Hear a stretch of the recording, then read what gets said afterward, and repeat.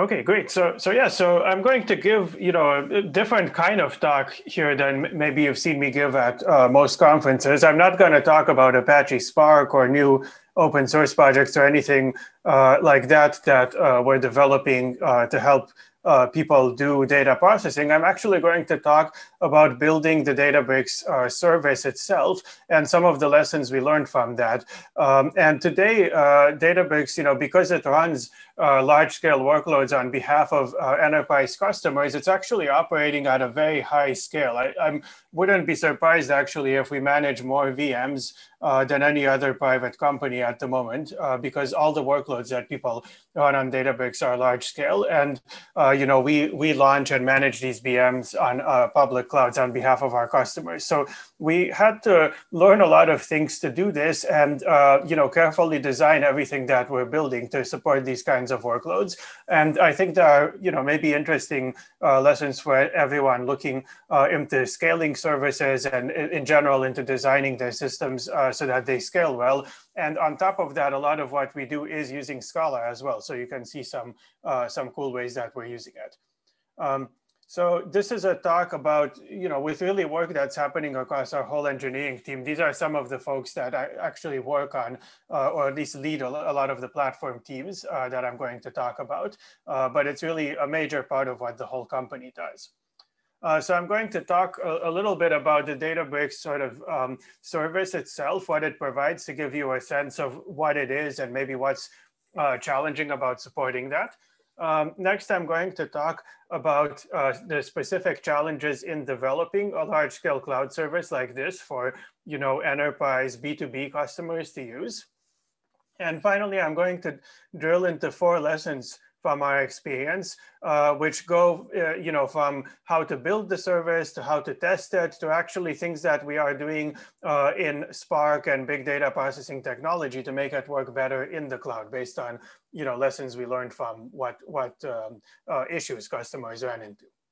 Okay, so I'll start with the first one. Databricks itself is, is a startup company founded in 2013 by the Apache Spark research group at UC Berkeley. So the group that, initially created the project. And, as the open source project was taking off, we really wanted to continue building it. And we also thought, you need more than just this open source engine to actually enable lots of companies and lots of users to do things with data. And we decided that a cloud service was actually the best bet to really make this accessible to the broadest audience possible. So we started building a cloud-based data and machine learning platform on top of public clouds. And today it's grown to about 7,000 customers across AWS and Azure. And also a pretty large scale of the workloads. We're running millions of VMs, as I said, processing exabytes of data each day. And there are also hundreds of thousands of users on the platform, which are the data scientists and engineers and so on. And our company's grown as well, but it's actually, it's not that large given the scale of what we're doing. We have about 1,500 employees, 300 engineers, and we just announced that last quarter we crossed 350 million in ARR. So if you look at it, for each engineer, there are basically tens of thousands of VMs running workloads in there that have to keep working well, or else the engineer will get paged. Okay, so what is the product itself? What do customers do and what do they expect out of it? So basically, our users are professionals working with data. It could be data scientists, data engineers, or business users who are using things like dashboards or BI tools. And we have a cloud-hosted, data platform, the kind of data platform you might consider building yourself in your company. And it includes a bunch of services. So it includes a data science workspace for interactive queries with notebooks. And that's all a collaborative service where many users can work together. It includes SQL Analytics. This is actually a new product that we just launched today, which is basically a SQL focused workspace based on the open source Redash project. And it's designed for data analysts to use. It also lets you connect with tools like Tableau and Qlik and so on. It also includes a job scheduler. This is a huge driver of the workload because every time you build some useful analysis, you probably want to turn it into a production job, and then you expect that to work reliably. And it also includes other things like machine learning platform features, data catalog, security, and so on. So the key thing, though, is that all of the workloads running on this are usually working with large amounts of data, so they're each parallel, so we have to scale in that direction. You have to make sure that we provide a SQL service or data science, notebook experience or whatever that works with large scale.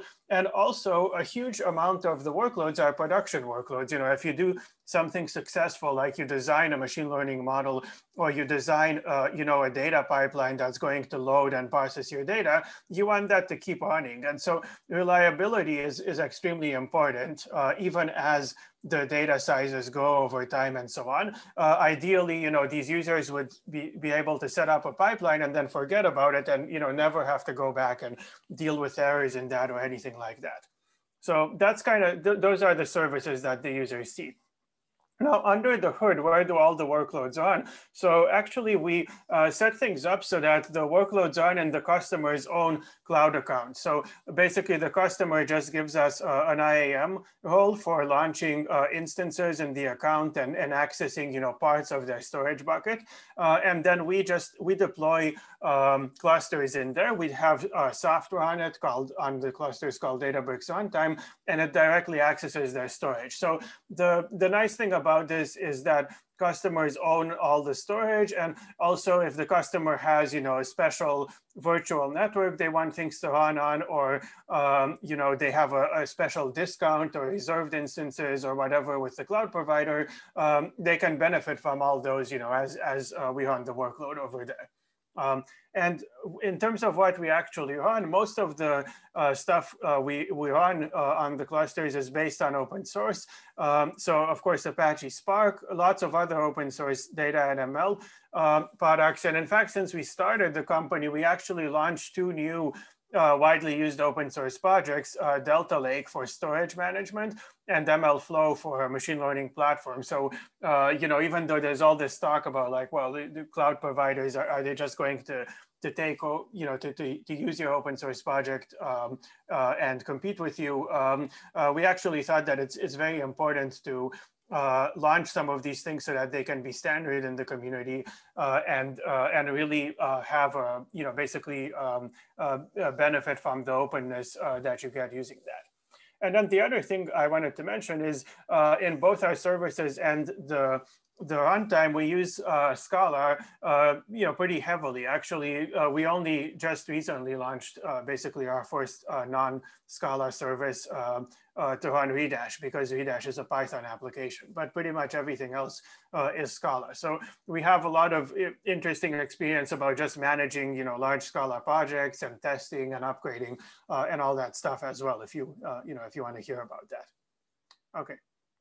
How do people use it? So these are just some examples, kind of the sales slide with the wall of logos who are using the product. And, the key point, though, is that companies in all industries are actually working with very large data sets these days for pretty important internal use cases.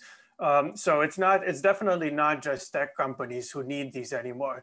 And just to give you a few representative examples, first of all, health and life science is one of the biggest areas where people are collecting and working with large data sets. One use case we have at Regeneron, for example, is correlating patient records from 500,000 patients with their DNA. So the DNA is, many, potentially gigabytes of data per patient. And they want to correlate these together to design therapies that are tailored to your genome, and maybe a drug that works on some people and doesn't work on others. Maybe you can figure out when that will happen based on the genome. So this in itself is a very large use case. Another one is large industrial companies. So companies like Shell and others have instrumented, pretty much every machine in a factory or in a chemical plant or whatever to produce, really detailed data about how it's operating and what kind of inventory is in there and so on. So they run large-scale simulations, machine learning, and just basically large-scale analytics to optimize that whole process. And then another cool use case I wanted to call out is FINRA, which is in the US is the Financial Industry Regulatory Authority. So basically their job is to look at all the trades that happen on stock markets, securities markets in the US and find basically illegal trading. And so they have 30 petabytes of data and growing with all those trades. And they're looking in that for various patterns using machine learning to find people who are, doing illegal things like insider trading. So these are just some, example of, what people will do with big data outside of kind of a tech company.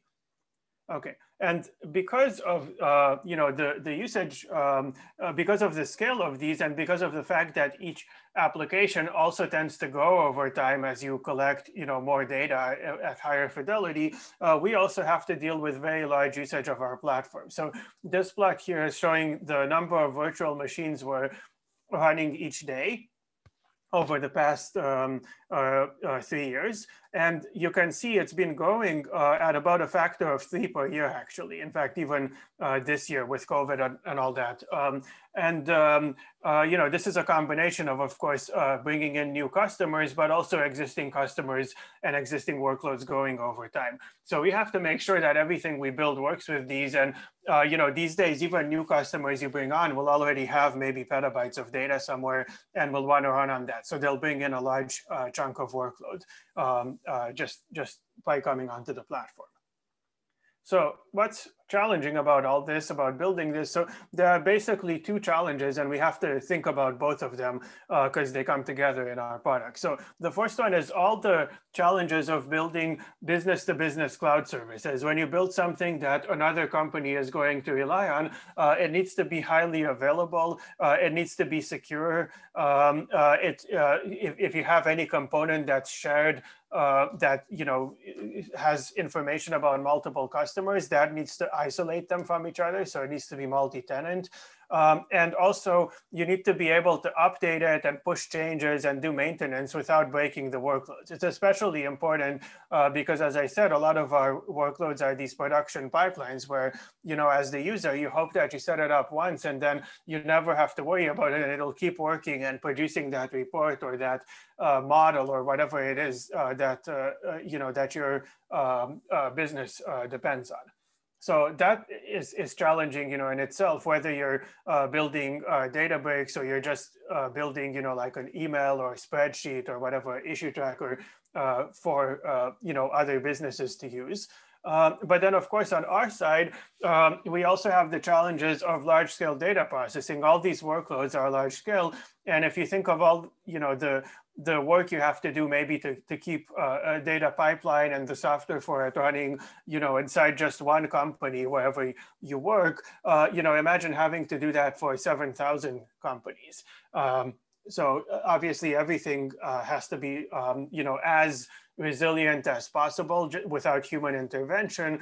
And when there is human intervention, it has to be very easy to fix and to understand what's going on. So that's kind of the second challenge that we have to deal with. So I'll talk about both of them later on to show you ways that we've dealt with some of them.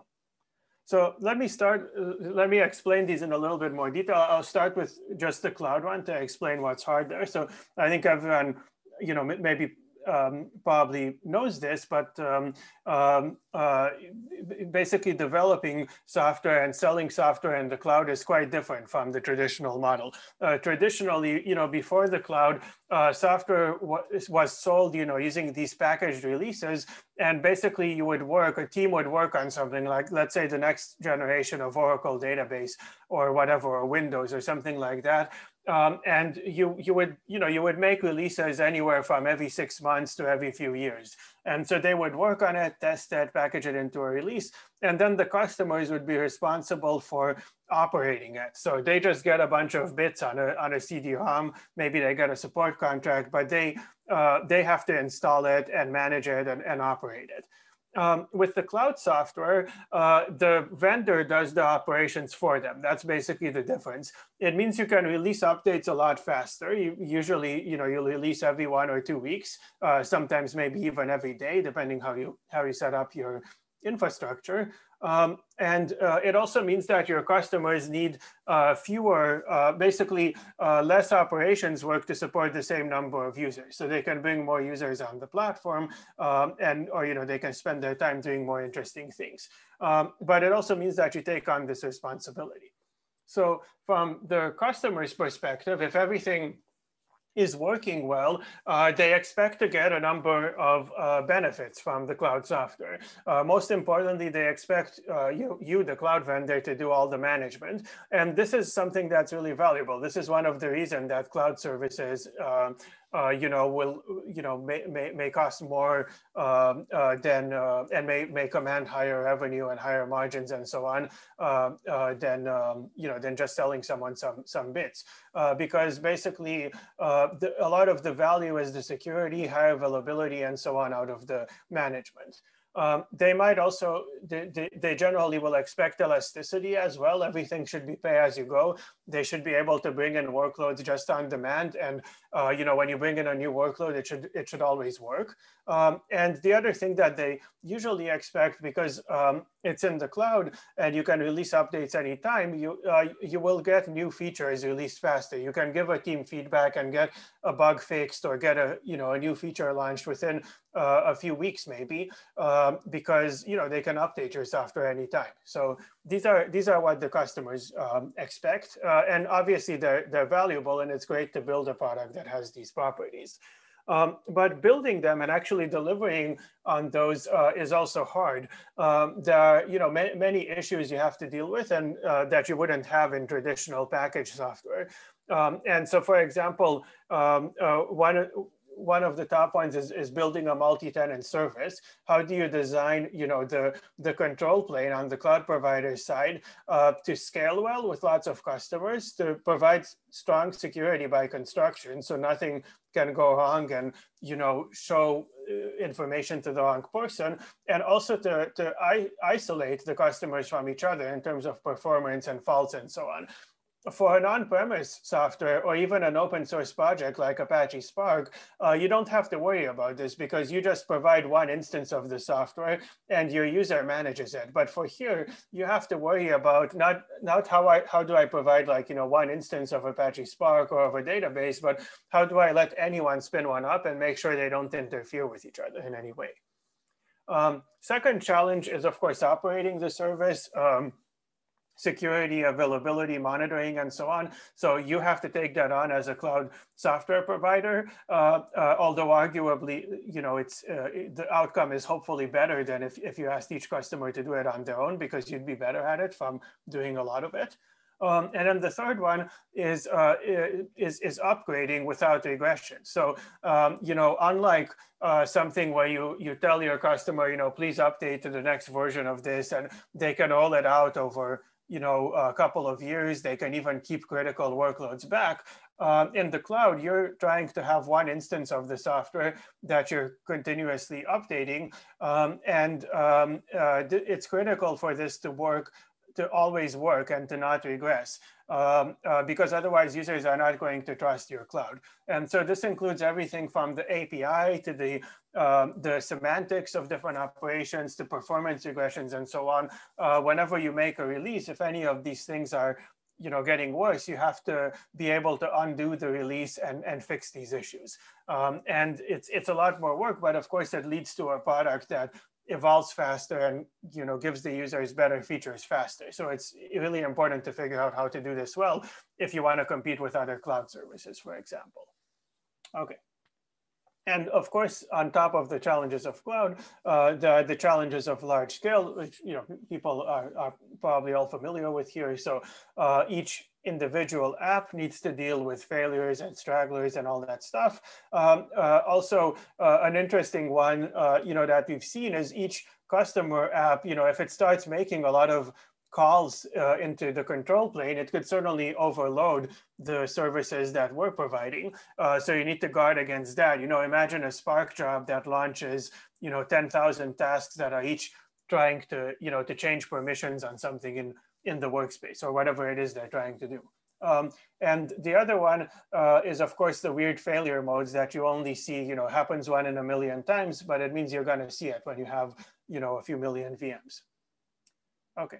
So that's kind of just an overview of the kind of things that are challenging. I hope it's given you a sense of what the customers expect and what we hope to deliver and why it's hard. So next, I want to dive more deeply into 4 interesting things we learned, based on our experience and some of the things that we're doing in response to them. And, hopefully, a bunch of these will apply, or at least they'll be insightful for things you might be working on as well, whether you are working on large scale data processing or building a cloud service or something else. So I'll talk about what actually goes on, in cloud services in our operational experience. How to test for scalability and stability. The stuff that I mentioned is can be quite hard to guarantee. How to develop control planes. So this is our service framework and infrastructure for that. And finally, a bit about evolving big data systems themselves to work well in the cloud and to work well, when you have to manage 7,000 or, maybe even more instances of them for each of the workloads. So this includes some open source work that we're doing in the Delta Lake project. So let me start with this one. So a lot of things, you might imagine could go wrong in building this kind of application, and we're always keeping track of like what, if anything is causing problems. But in our experience, there are actually some very common themes that come up. So to give you a sense, this is a plot of some of the issues that cause significant outages for us at Databricks over a 3-month period last year, basically. By significant outages, I mean something that took down production workloads for customers. So this would be things like scheduled jobs and so on, because that's the thing. If those go down, of course they'll be retried and so on later, but it means that they might not deliver their results on time, and it costs money and so on. So that's what I'm counting here. So you can see the number of causes, and a lot of them have to do with scaling. The top ones were a scaling problem in some of our services where they couldn't cope with some dimension of the load coming in, or scaling problems, interestingly, in the underlying cloud provider services that we rely on, which are things like the cluster manager that gives you VMs when you request a VM from the cloud provider, or the virtual network, or sometimes storage. So interestingly, some of those can have issues too. Another common one was insufficient user isolation. So what I mentioned before, you've got one user that's making an unusual kind of pattern of calls, and that causes something to tip over, and it affects other users. And then deployment misconfiguration and other. A lot of the ones that other have to do with regressions that we couldn't find during testing, but there's other stuff in there as well. So you can see that at least 70% of them are scale related. If we were providing just some kind of package software that someone installs and operates on their own, they wouldn't really have any of these issues. But of course, we want to provide something better where, we will manage it and give you, best in class availability for those workloads. So here are just some concrete examples of the issues. And I'll also give a more detailed one later to show how different things can interact. So cloud networks are actually a common source of issues depending on how you're configuring things. Because these are, even though these are virtual networks, there are a whole bunch of limits in there. For example, how many entries can be in a routing table, how quickly can a machine talk to thousands of other machines and so on. And also some of the failure behaviors that you get there can be quite weird, where, for example, packets are flowing one way but not another way. Automated apps creating large load. I mentioned this, you let people call something, on thousands of machines and place a load against your system. You better be able to handle that. Very large requests and results and so on. We've seen everything from, the SQL query that's many, like hundreds of thousands of characters long, to the single individual record in your Parquet table that's, gigabytes in size. So all these things, all the assumptions you might have about sizes of things will probably be blown away. Slow VM launches and shutdowns and lack of VM capacity from, as I said, this cluster manager inside each cloud provider, and even things like data corruption writing the cloud storage. So all these kind of things can happen. I see some questions in the chat. Can you talk about the other 20% outages? I will talk about some more of them later. I think maybe a question, I did mention a few things. And then Eric asked, is Databricks AWS GovCloud certified? Yes, it is available on GovCloud. And that's actually another thing I didn't go into too much in this talk, but I'll go to it later, which is how do you design the same infrastructure to work well on many clouds and across sort of constrained environments like GovCloud. That's an interesting one as well. Yeah. So these are, these are just some examples of the issues. I'll give you one concrete example of an outage because it shows a few of the things that can happen and why it's kind of hard to do some of these things. So I'll start by, so this was a problem involving our job service in one region.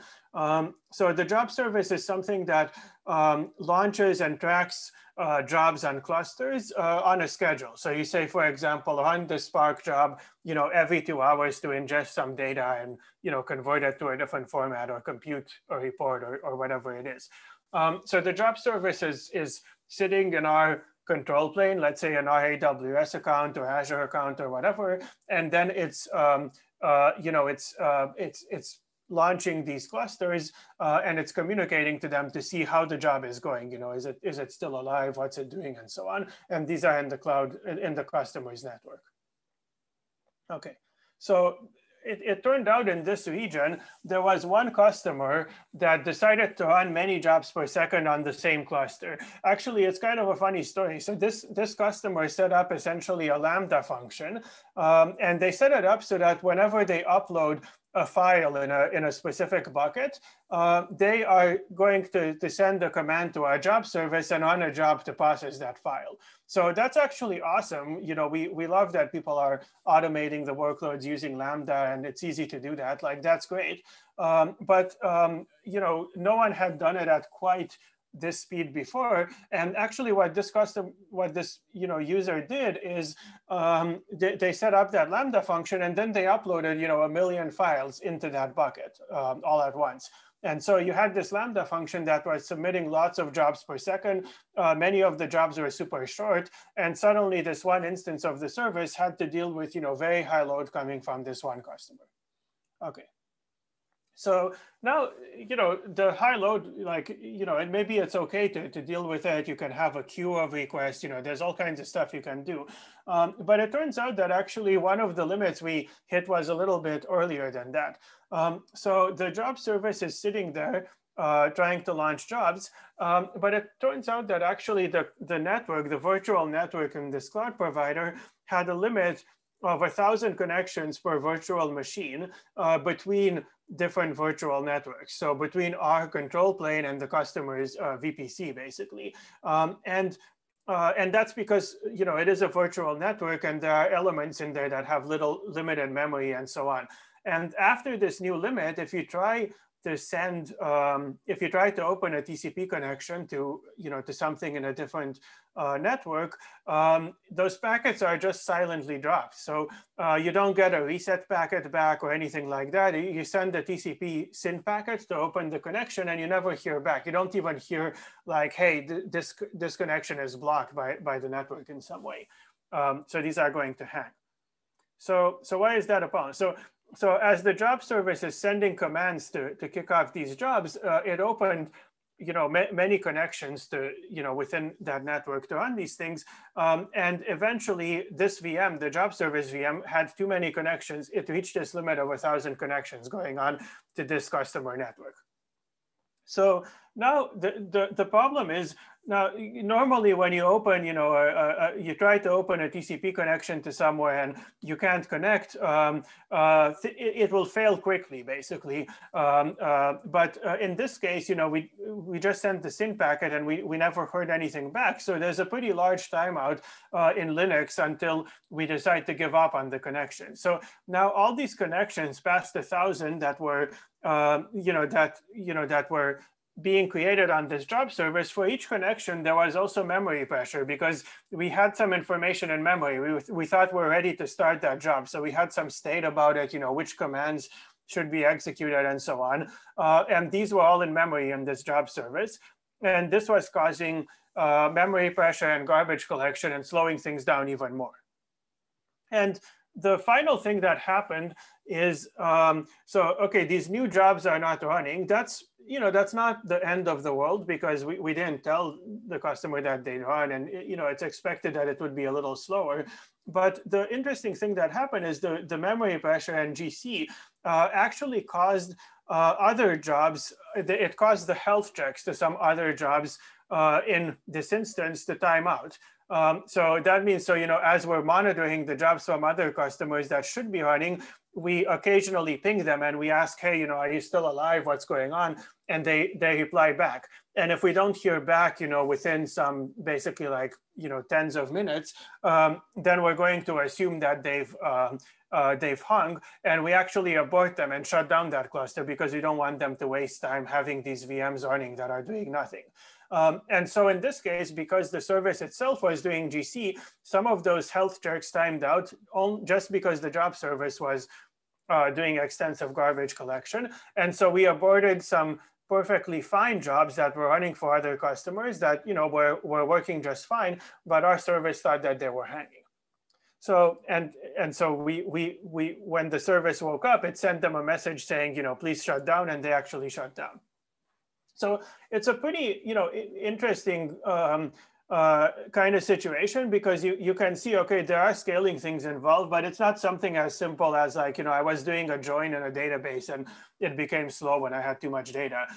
In fact, the resources that ran out were all a little bit strange. There was this resource here with the connections in the virtual network. And then that caused some other resource, the memory pressure, to build up. And the GC was actually freeing memory and stuff. Like we didn't completely run out of memory, but it caused some assumptions about how long things will take to go wrong. And we ended up canceling someone's jobs, basically. So that's, it's an example of what happens. So I'll talk a lot about how to test for and prevent issues like this by design, ideally. There are also some surprisingly rare issues that happened where, when we started, I would have thought these will happen more, but they didn't. One thing, there's only one instance, I think, since the company existed that a cloud provider said, we're going to restart all your VMs to patch a hypervisor. This was patched to Zen on AWS a few years ago. And I think now pretty much all of them can do this without shutting down customer VMs at all. So that's pretty cool. We had one instance where there was a misreported security scan on a customer VM. So customers, run various software to look for potential problems, and their software said you have a virus or you have malware or something on this Databricks VM. And of course, we're going to be very concerned about that, because we certainly hope that there wasn't anything on our side that caused that to happen. Turned out to be misreported, so that was good, but that's a scary event where you have to look at a lot of logs and see what happened and understand the situation.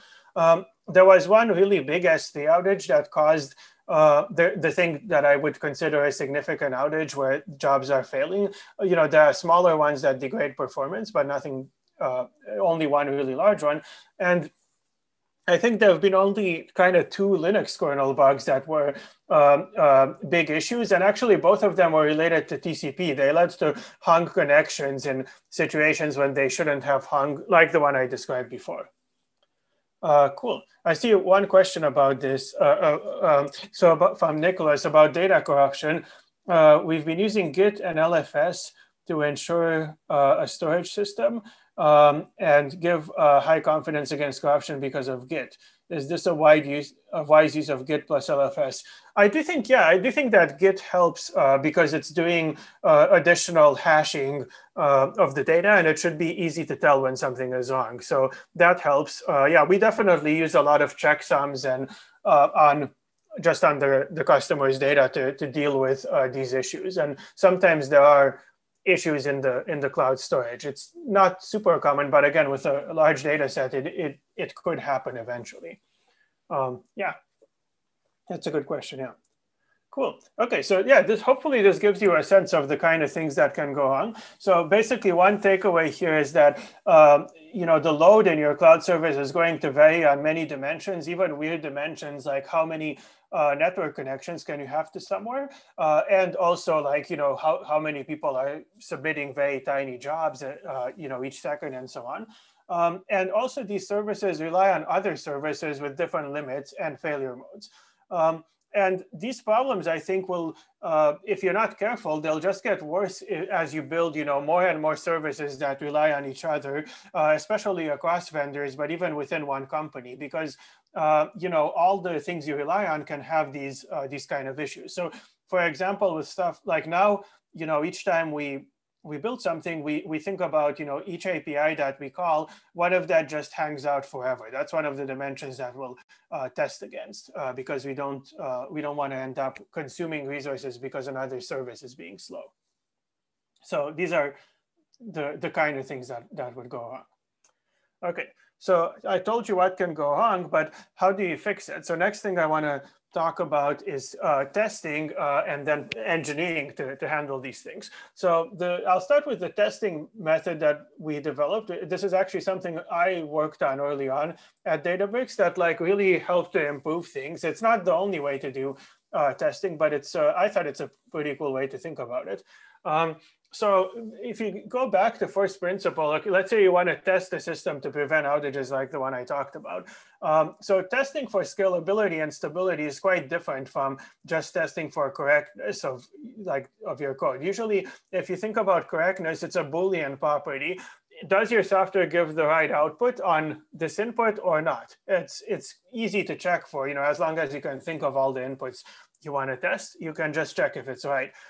In contrast, scalability and stability are both matters of degree. For any software I build, there will be some load where it's going to fail, if it has limited resources. So it is going to fail at some point. And the question is just at what level, and is that level acceptable for you? And then the other thing is, okay, when it stops being able to take on new load, what failure behavior does it have? There are some bad ones and there are some good ones. Bad one, maybe the worst one would be to crash everyone who's using it so far, like just give up and shut down. That would be really bad.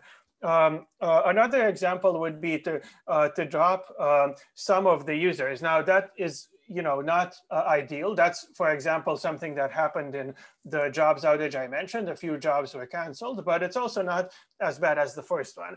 And then maybe the ideal one is to stop accepting new load and give a nice error message, but still continue running all the stuff from other customers who are not placing very high load. Okay, so Just as an example of the kind of issues that can happen, these scalability problems can happen anywhere in your software stack. So, so one of the earliest things we launched was our data science, notebooks. And you think it's not, there's not much that can go wrong there. You just take something like Jupyter, host it in a container and run a Spark cluster on the other end and let people send the commands through. So it seems pretty easy. But actually, it turns out that all these components on the path from the user to the browser to our servers and finally to the app that actually launches the Spark commands could have problems. So one example problem is if you have a large result set, your Spark job is collecting data, but it decided to collect, like hundreds of gigabytes of data into the driver program. Maybe the data got collected into Spark, but now you're sending it to the web browser.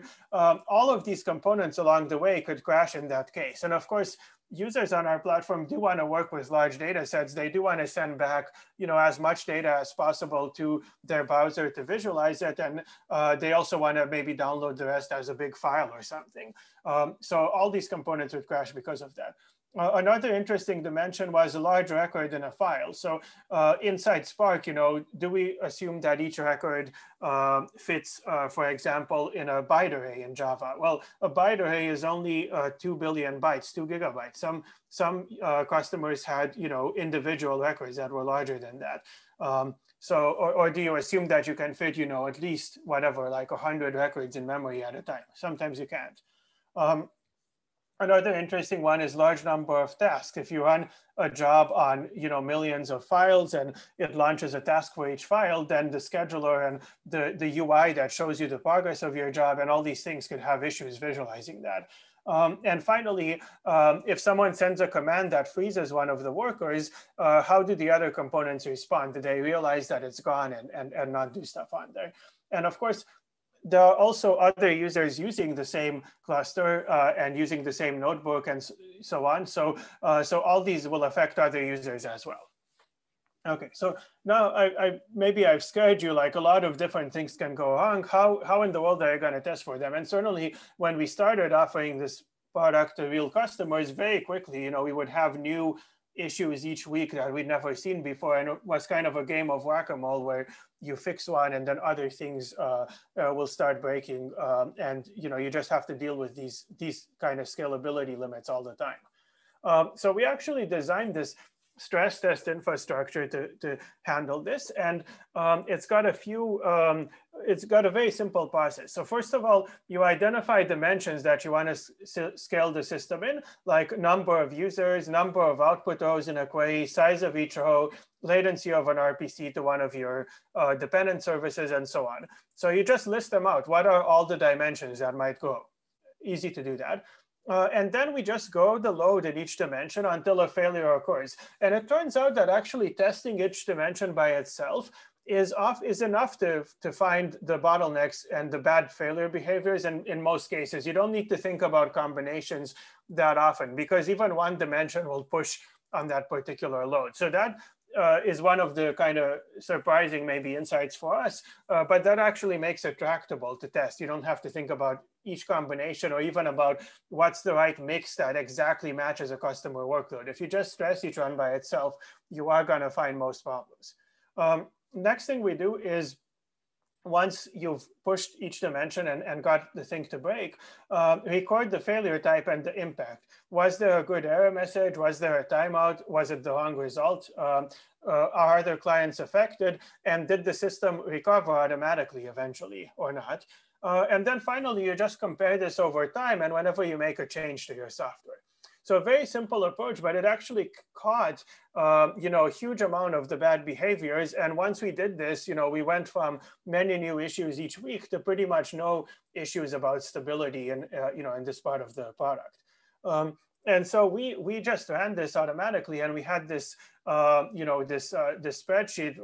It's more sophisticated now, but basically that showed you for each test we had all these suites. We had these individual tests that we're trying to do, and for each one we recorded the maximum value that it worked on and the state after, and we could compare these over time. And if you see in the states, the failed state is actually green. Failed means it gave a good error message and it said, I can't do this. And that's actually good. We want, that is going to happen at some point. But states like timed out, for example, are bad. If something times out, that's a bad experience for the user. And some of these flags here also show the ones with red flags mean that it also affected other users on the cluster, or even it broke the web application in front of it or something like that. So that's what it looks like. So easy, and it's quite straightforward to test across versions using this approach. The next thing I'll talk about briefly is designing control planes. So there are a lot of talks about this. I'm not going to say too much, but obviously, like even within our service, we have a lot of smaller services that interact with each other, and there's a lot of debate. I think there's a panel at this conference about the right programming model, the scale of the services, how they should talk, and so on. So we built an internal service framework that handles a lot of these. And I just wanted to show some of the technologies we're using. On top of the service framework, we also use Databricks itself extensively for monitoring and data analytics on what's happening. But basically using the stuff in here, and in particular using a lot of Scala and Kubernetes, we can do cross-cloud deployments, special environments like GovCloud. And we also manage storage in a consistent way everywhere. Security tokens, roles, monitoring, API limits, and routing, and very importantly, feature flagging, so we can roll out changes to just a few customers and hold them back if we need to. So just some best practices we learned just kind of quickly. So the first one, so as we build a new service, what do we think about? The first one is to really isolate the state and make sure you have a great handle on where that is, because that's the thing that you can't mess up. And actually for us, we found that just a relational database was usually enough for our control plane state, with maybe some sharding per organization. And it kind of makes sense because we don't have like big metadata basically about like how many notebooks you have and stuff like that. So for our case, it makes sense. Of course, if you're building something with billions of users, you have to do something different there. Second interesting one is to isolate components that scale differently. I'll show a picture of this, but one issue with the jobs outage I mentioned before is that there was a single service that was responsible for monitoring the already running jobs and for scheduling and launching new jobs. And when there was high load on that second part, the scheduling and launching, then the first part suffered. So one way to prevent that structurally is to actually have different services that do these different parts. And then even if you stop accepting jobs for a while, you'll still be able to monitor existing ones.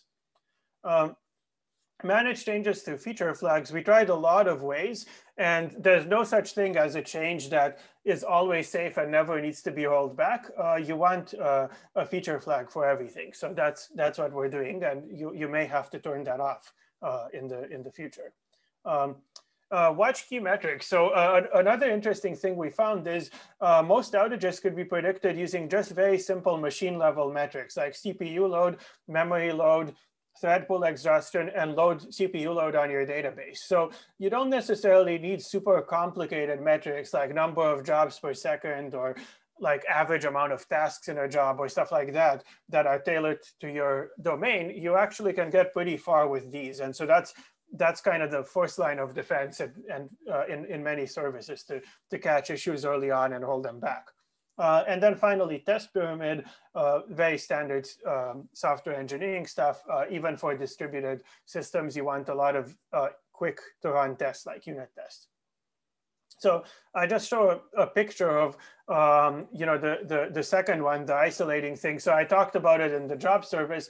Another place we've done it is in the cluster manager. So this cluster manager that talks to the Cloud VM API and launches clusters in each customer was also often a source of failures. And in particular, one interesting reason was because these calls to the Cloud API could sometimes be very slow, but also it could be that doing stuff on each cluster was slow.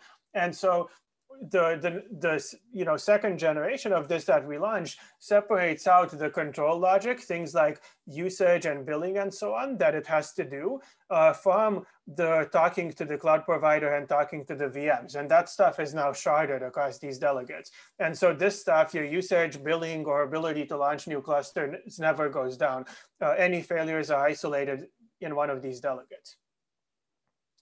Okay, and then the final thing I wanted to just briefly talk about is evolving big data systems themselves for the cloud.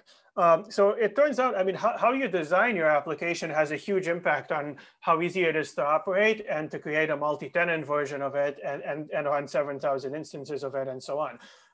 So it turns out that actually big data systems themselves, including Apache Spark, were mostly designed when the world was on premise.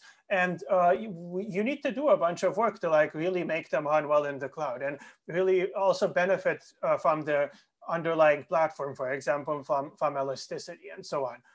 So we've done this in a few places. I'll talk about the Delta Lake project as an example, which is a way to manage storage that replaces things like Apache Hive, but is quite a bit easier to operate at scale. But we also did a lot of stuff in cloudifying Apache Spark itself, like making the scheduler know about elastic scaling and implement auto-scaling and so on.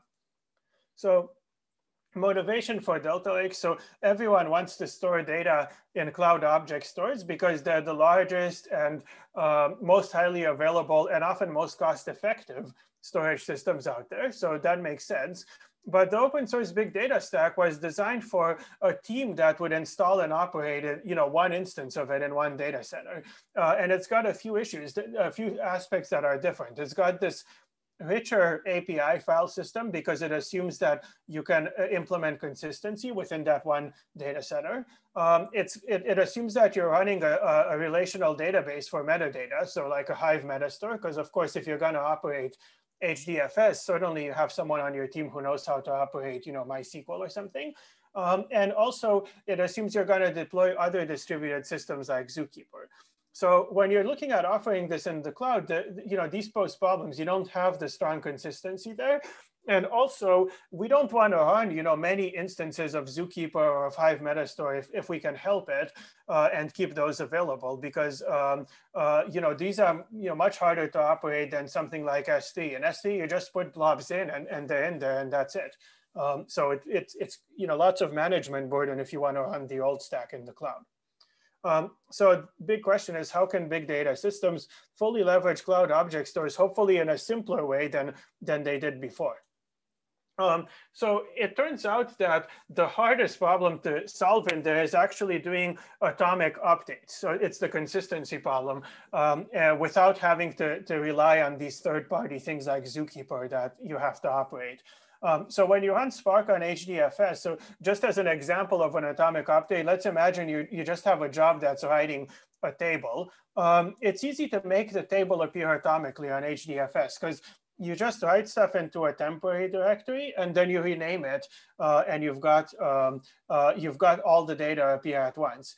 In the cloud, if you're using something like S3, there are no multi-object operations that are atomic. So you can't rename lots of files at once or make them all appear. It's a key value store, and you can only do stuff on each key value pair. So you could write a bunch of output parts as different objects in there. That's fine. But you can't rename them after that, certainly not all at once. And then there are hacks like, for example, adding a special file that says when your output is done or something. But a lot of problems can happen. Like, for example, if your job fails partway through, you might be missing a file. And also because of eventual consistency, some clients might not see some of the files even though they see the done. So it's actually pretty hard to just naively use these things. And things like appending to a table or editing some of the files atomically are even harder to do.